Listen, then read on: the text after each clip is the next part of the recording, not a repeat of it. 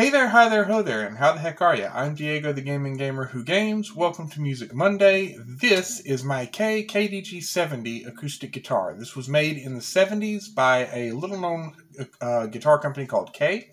It was made in Korea, I believe, or Japan. One or the other. I'm not sure which. There's not a whole lot of information available on these guitars. They were only made for a few years. Kay was a off-brand company. This is a cross sort of between a Martin D series acoustic guitar and a Gibson Hummingbird. It has an incredible sound.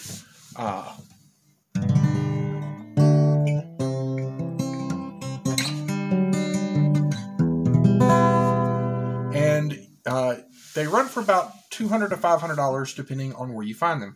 This is going to be my primary guitar for Music Mondays. As always, check with your DM as your table may vary, and have a great day.